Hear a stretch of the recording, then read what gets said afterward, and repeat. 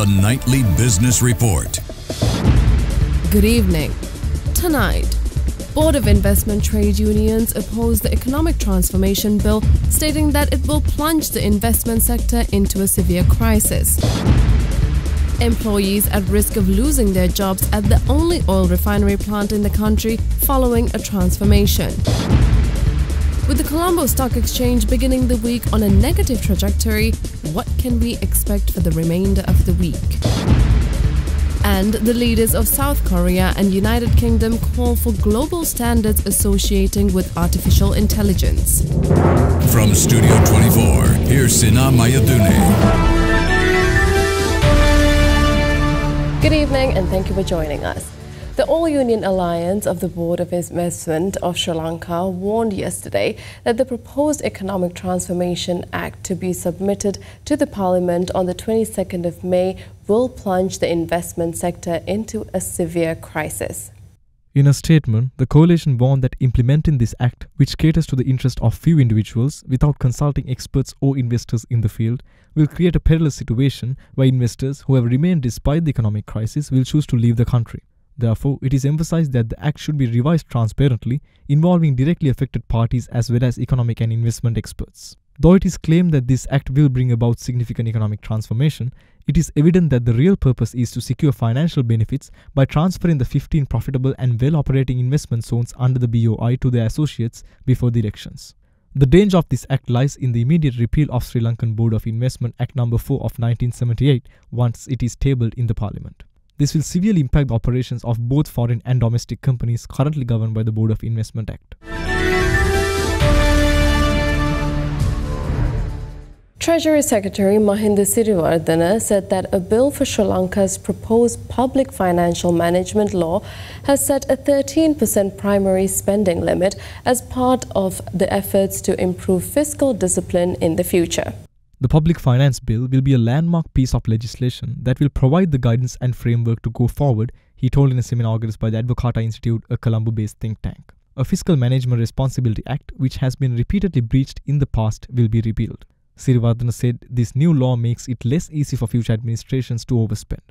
The law, which sets a 13% of gross domestic product spending limit, allows for a 2% budget reserve according to the draft bill. The 13% spending limit can be exceeded if there is unanticipated events or natural disaster posing significant threats to the national security, national economic security, or the public health and safety of the country, which necessitate additional temporary and targeted public expenditure beyond any contingencies, including the annual budget. The Ceylon Chamber of Commerce calls on all political parties to support the continuity of state-owned enterprise reforms and the reforms momentum, building on the economic stability achieved. The Chamber stresses that it is vital to prioritize and implement the reforms related to state-owned enterprises, energy and fiscal management to ensure that the country does not revert to a crisis. It is crucial that all political parties focus on Sri Lanka's long-term sustainability and avoid leveraging the reform process for short-term election gains. SOE reforms will enhance the government's fiscal outlook through better performance, productivity and accountability, they said. The Chamber calls on all political parties to constructively support these vital initiatives. More than 650 employees at the Sapukaskanda refinery, the country's sole oil refinery, face potential job losses due to its transformation into a separate public enterprise. According to sources, the government plans to retain only approximately 200 of the current employees for the new enterprise. The remaining workers will be placed in a pool from which the new enterprise will select necessary personnel to maintain operations. In March, the Cabinet Ministers recently approved a proposal to operate the Sapukaskanda oil refinery as a state-owned business entity disjoint from the Ceylon Petroleum Corporation.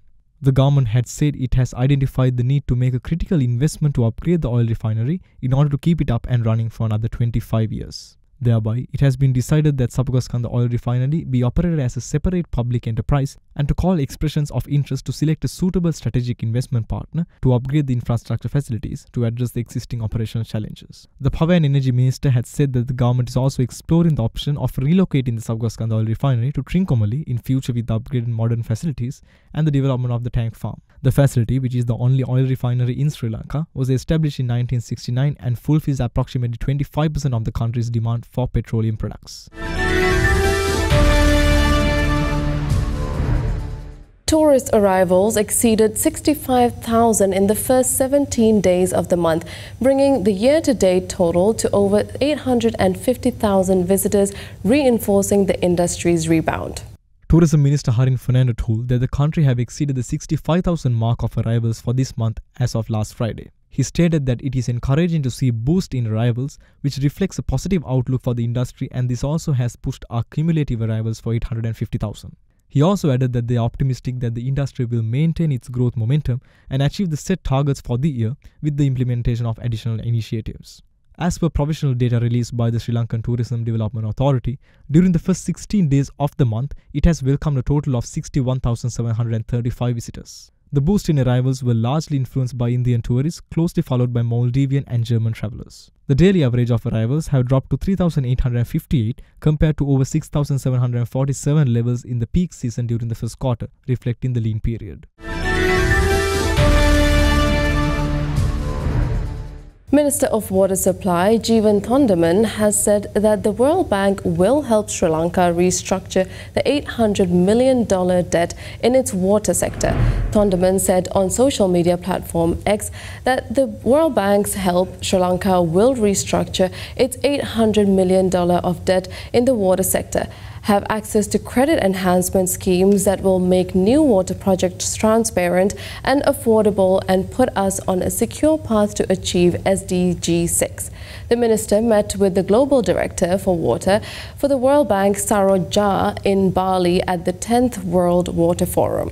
Thondaman stated that since their first meeting in December, Saroj has come forward to provide the full support of the World Bank for the ambitious reforms we are doing in Sri Lanka's water sector, and that he is looking forward to working with the World Bank Water and deepening their partnership.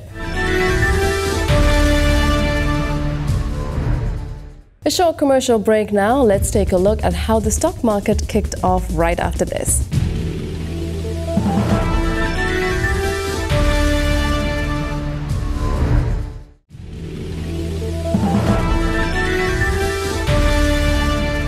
Welcome back to the Nightly Business Report. Now, despite concluding last week on a positive note, the Colombo stock market experienced a downturn today, commencing the week on a negative trajectory. Both indices closed in the red, mirroring the downward trend observed at the start of last week. For a detailed breakdown, let's go to Ranjan Ranatunga from First Capital Holdings. Thank you. The Colombo Bourse took a dull turn today, with both ASPI and S&P SL 20 indices closing in the negative territory, mostly because of the selling pressure that was coming from the retail side. Further, the retail sentiment was also impacted by the negative sentiment surrounding the both local and global arena, where the local from the local side the market came down because of the adverse weather that is prevailing in the country, as well as the failure to meet 30 conditions that are to be met to complete the IMF second tranche. So these were the few things that brought down the market today. On the back of this, ASPI came down by 85 points during today to close at 12,235, while S&P SL 20 index came down by 22 points to close at 3,615. The total turnover for the day stood at 1.1 billion, down compared to the 2.6 billion of the monthly average that we have seen. Among the top contributors to the index, Ceylon Beverage Holdings was there, mainly due to the good results that was reported, while on the negative side, the commercial bank as well as Janashakti Insurance saw added to selling pressure. In terms of Janashakti Insurance, the main reason for the selling pressure to be seen today was the coming up of the ex-dividend date from the announcement that they made for a dividend announcement of 13.25 rupees. On the other side, among the top turnover generators for the day, dip products was there, mainly due to the positive results that grew the quarterly profits for the March ended quarter. To get an in-depth understanding of how the stock market might perform throughout the week after starting on a negative trajectory, we turn to Dimantha Matthews from First Capital Holdings for the analysis. During the upcoming week, we believe that the stock market is likely to be a bit volatile. So on one side, we see that the week is a bit of a short week with the upcoming holiday season, and then next week you have the expected policy announcement. So the monetary policy announcement is likely to be on the 28th of this month, and there will be an announcement whether the policy rates are going to be maintained or not. So investors are expecting some sort of a announcement there, and based on that there could be a bit of a volatile situation at the moment. So with that volatility, the turnover levels are likely to slightly slow down, and also even the retail volumes are likely to be on a bit of a downward trend. However, the overall market is likely to be broadly stable because of the positive earnings that are likely to come out. So if you look at the earnings that have already been released, we have some strong earnings that have come out in the banking sector, and we believe in the other sectors such as consumer, tourism are likely to post very strong results that is likely to keep the overall market in check and buying interest continuously coming into the market.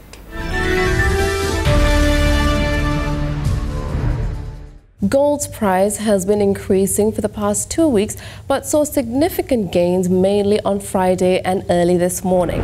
Another factor investors should note is that the demand is not solely coming from the US trading session, but rather all 3 trading sessions.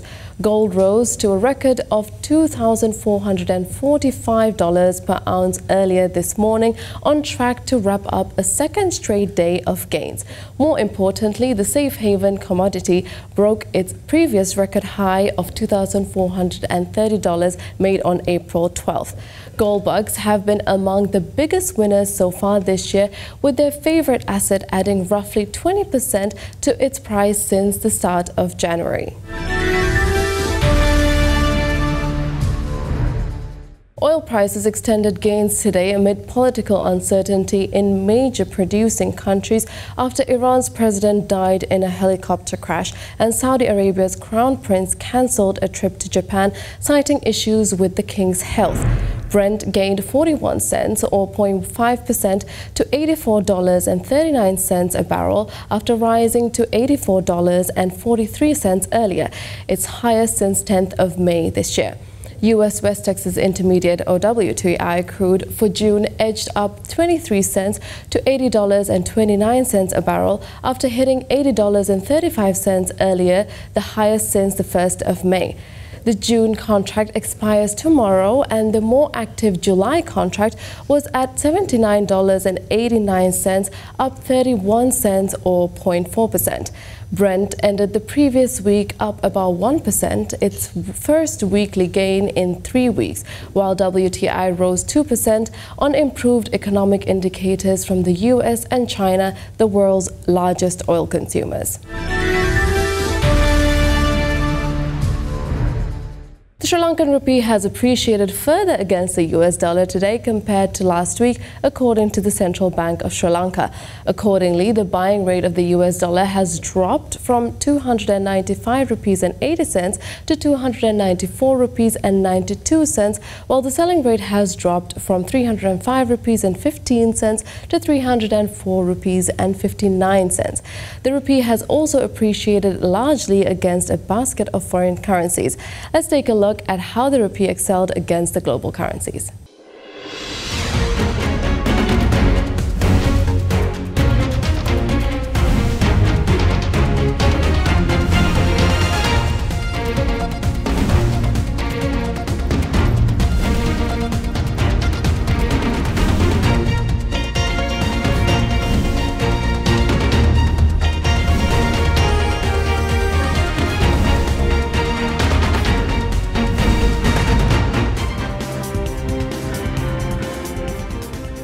Moving on to a short commercial break now, this is the Nightly Business Report.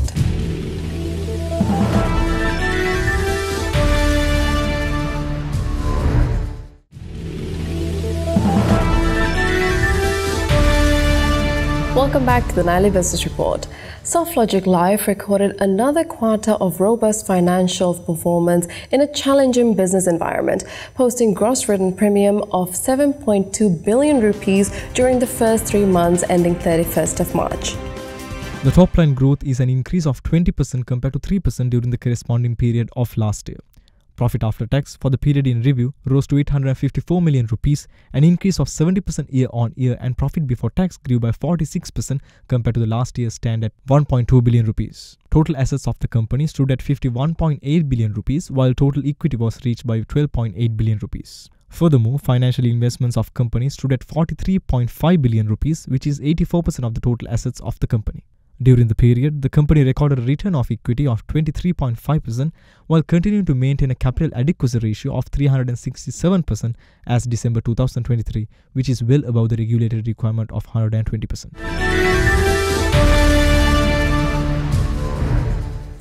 India's energy major Indian Oil exported its first ever parcel of the superior 100-octane premium fuel. Tailored for the premium high-end vehicles, XP100 is set to offer superior performance for its customers in Sri Lanka. This milestone of exporting XP100 to Sri Lanka symbolizes Indian Oil's ambition to become a global energy player, recognized not just for the scale of operations but also for the quality of products and contributions to a sustainable future. Flagging off the inaugural shipment, Mr. V. Satish Kumar, Marketing Director of Indian Oil, stated that this marks a momentous occasion as another one of their products moves out to conquer new markets in Sri Lanka. India's first 100-octane petrol, XP100, is domestically developed, leveraging Indian Oil's indigenous Octamax technology.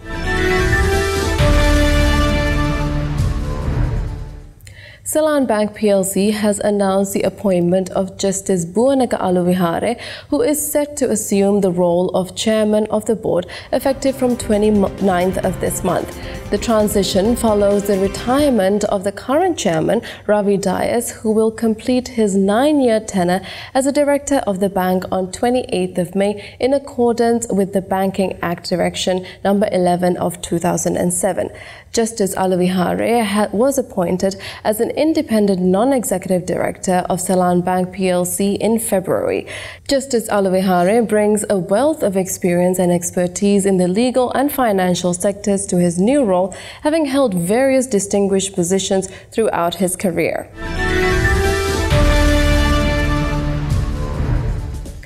Moving on to a commercial break now, this is the Nightly Business Report.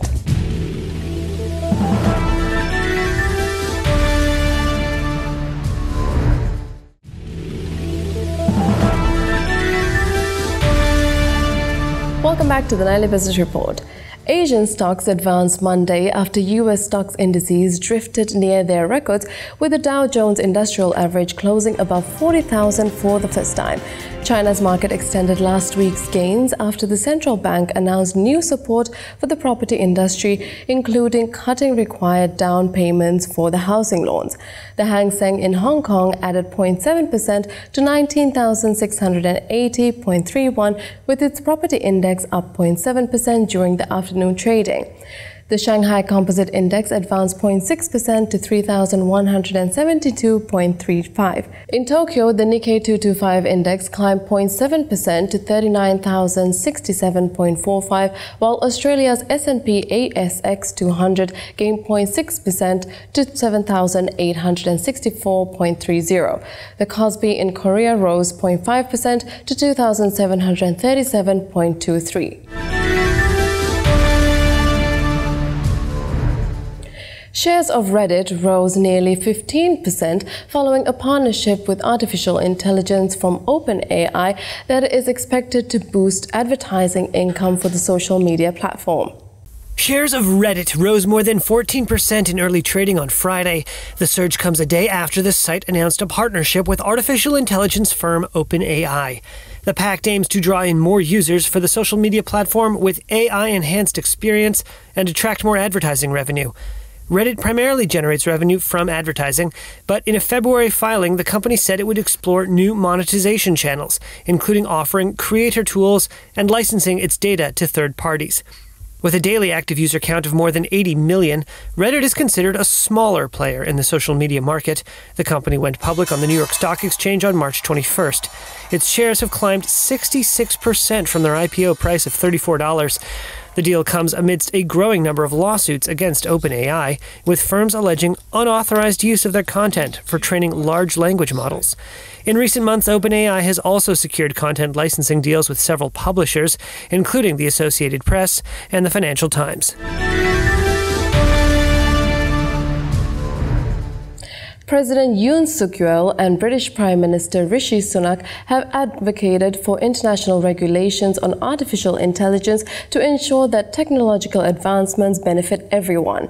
In a joint op-ed published today, the two leaders highlighted the necessity of global AI governance to manage and reduce risks and many more factors to fully realize its potential to transform lives for the better.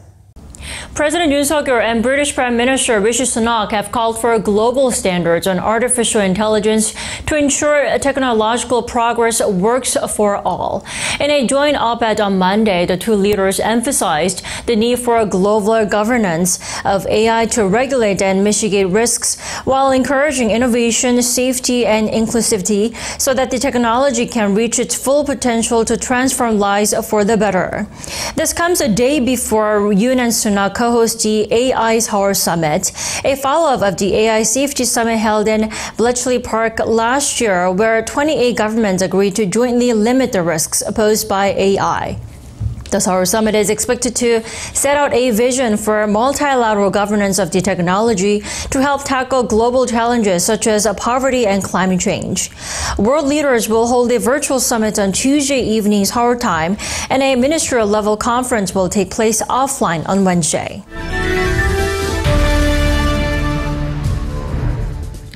Well, that marks the end of our first bulletin for the week. Stick with us for the latest happenings of the business world. I'm Sina Mayadane. Have a good night.